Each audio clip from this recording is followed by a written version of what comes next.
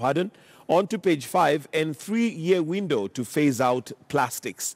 Remember, Monday is fast approaching, and Monday is the deadline for plastics to be used, certain plastics. We've been talking about this the whole week, and their alternatives. Remember, there was that story by Timothy Otieno where he was giving us details of manufacturers that are offering alternative and acceptable packaging material as opposed to the plastics. Of course, the Kiondo is likely to take center stage in this particular exercise as it goes on, but there's details in the Standard of alternatives and what the manufacturers have to say. Remember, there's also the issue of job losses that is expected by manufacturers, but as the ministry and the government has said, well, it has given enough time, and it is a ban that is coming either now or later, so why not now rather than wait for later? After all, it looks like preparation for it looks like it may not happen anytime soon. So that's a story that you'll find in the Standard.